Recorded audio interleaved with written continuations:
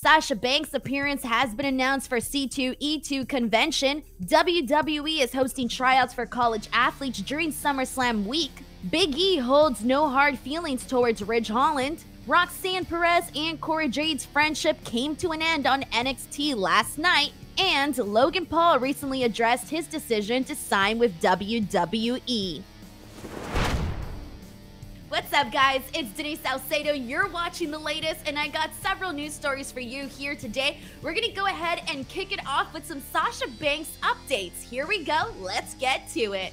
Sasha Banks' first public appearance since walking out of the May 16th edition of WWE Raw has been announced. The Chicago Comic and Entertainment Expo revealed on Wednesday that Banks is scheduled to appear at its event next month.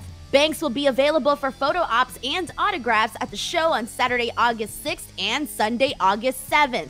Other personalities from wrestling booked for this year's C2E2 include Trish Stratus, Mick Foley, and Lita. It was reported last month that both Banks and Naomi have been removed from WWE's internal active roster listings. Neither has been officially released from the company. However, it was also reported last month that Banks' lawyers were involved and actively seeking to obtain her release from the company. As was the case during WrestleMania week in Dallas, WWE will hold another multi-day tryout as part of this month's SummerSlam week in Nashville, Tennessee. The event will feature both current and recent college graduates and will take place over 3 days, starting on Wednesday, July 27th. Former WWE Champion Big E will be attending the tryouts along with Paul Triple H Levesque.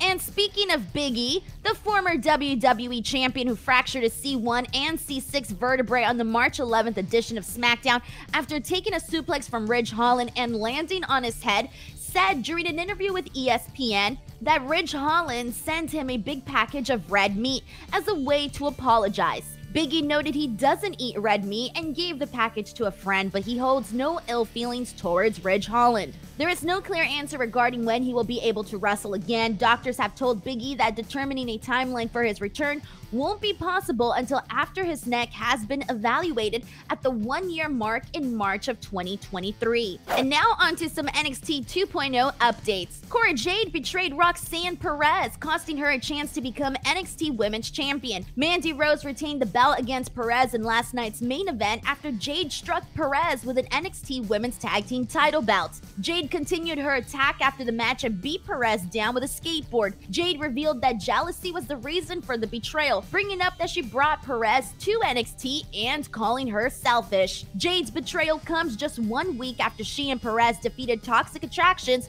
Gigi Dolan, and JC Jane at the Great American Bash to win the NXT Women's Tag Team titles. And Logan Paul recently addressed his decision to sign with WWE. Speaking on his Impulsive show on Tuesday, Paul commented on his multi-match deal with the company. Paul spoke about the 3 main reasons he decided to sign with them. He said, quote, "For me, there's a trifecta that I look for that decides what I do. When I can mix passion, business, and media all into one thing, I'm like the ultimate me. Business, it's smart, they pay well. WWE is a big organization. And media, it's a show, it's a great performance and entertainment. So I'm excited for this journey, and I am very well aware of how powerful a launch pad it can be for whatever I want to do in life. WWE is a good opportunity for me to leverage one of the biggest brands in the world for my own.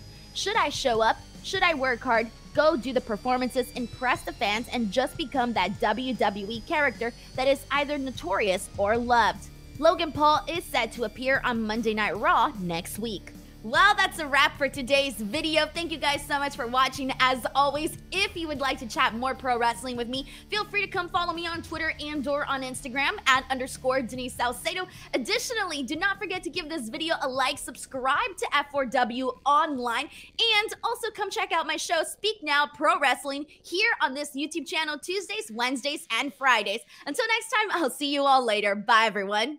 Before you go, make sure to check out some of our other additional content.